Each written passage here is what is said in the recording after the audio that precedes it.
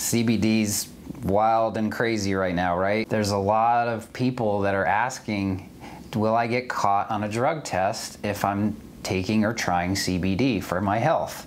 And we're going to talk today about what that means and the common misconceptions about all of the drug testing in with CBD versus marijuana.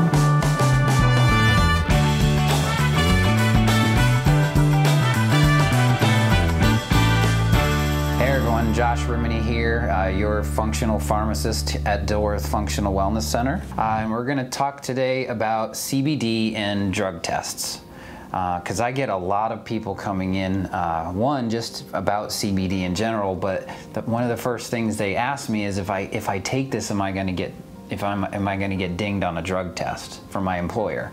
You know, you've got a lot of people in Charlotte, whether you're a high profile CEO, everybody still drug tests, right? And the last thing you want to do is take something that benefits your health and get the consequences of getting fired from your job, whether you're a police officer, first responder, firefighter. There's so many indications now for people that are very skeptical because they're just not sure. So we're going to talk a little bit today about what that means in CBD. Can you get caught in a drug test?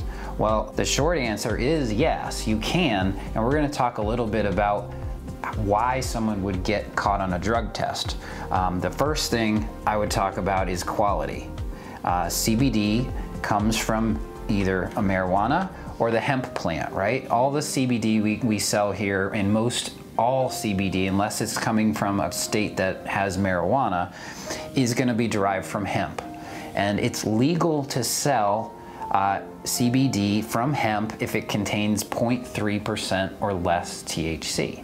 So if you've got a quality product that goes to 0.3% because they're trying to get it cheap or easy and get it right where it needs to be, well, there's a possibility if you took that product that you could test positive for marijuana or THC, right? Because it had 0.3%. So if the test is going to test to that level, then it is possible. And sometimes a lot of products are labeled THC free, and that's really not true. Because there is always a little THC in the hemp plant, it's never going to be 0.0000%. CBD is derived from two different places, right? It's you either get an isolate or a distillate.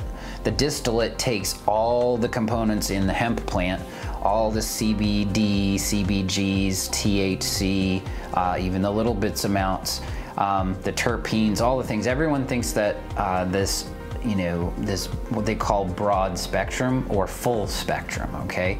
So they take everything from that hemp plant and they throw it in the bottle, and that's what you get. Well, that's the 0.3% kind of THC. So that's the full spectrum stuff. Everything in the hemp contained, and you ingest that, whether it be pill or, the liquid kind of version that we've got here at Dilworth.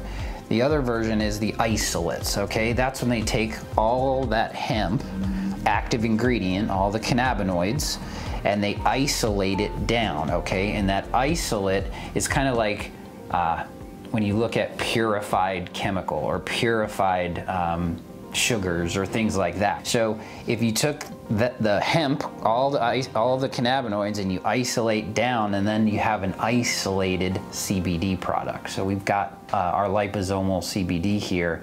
You guys have heard about my liposomal stuff too, is we've got purified down to a specific amount. So you get down to purification, you're pulling out all of that THC and all those other components, and then you have a much cleaner version of that. People kind of understand that. So when you go to an isolate, if it's made right and you have and understand the quality of it, and we'll talk a little bit about that later, we can get our raw ingredient down before it even gets diluted into the product that you're taking, down to 0.02% or less THC. So basically undetectable.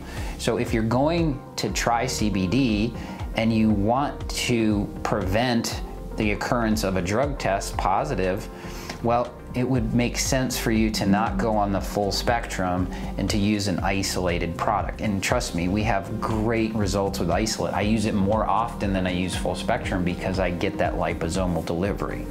So if you're gonna try a product that you really wanna use and avoid those drug test kind of errors and problems, it's much more likely to use, or much more likely to not get a drug test positive if you're using an isolated purified form. Again, that being said, we've got quality concerns, and we're going to do a podcast on quality for sure, so stay tuned for that one. But from a drug testing perspective, use an isolate, not a distillate, so not full spectrum. It has to say isolate, but then you need to understand the quality concerns that go on with that. So you need to know your product, which means don't buy from a gas station, don't buy from a health food store that can't verify that, and look for what they call a certificate of analysis. That basically tells you exactly what's in that product that you're getting. So if you do your due diligence and you're using an isolated product that has a high quality, like our stuff is professional grade, that means it's the highest quality in the marketplace. Best possible quality for the price on the planet. That's what we use here at Dilworth. Yes, you can get caught taking CBD and testing positive for marijuana in a drug test. So what you need to do is don't buy full spectrum, buy an isolate. Buy the best, highest quality you can, and make sure that you can verify that quality, and then you'll be in a much better place. I hope you like this. If you're looking for more information, you can go to our podcast, which is Your Functional RX, or you can go to our website and learn for more information. I'm Josh Rimini, Your Functional RX.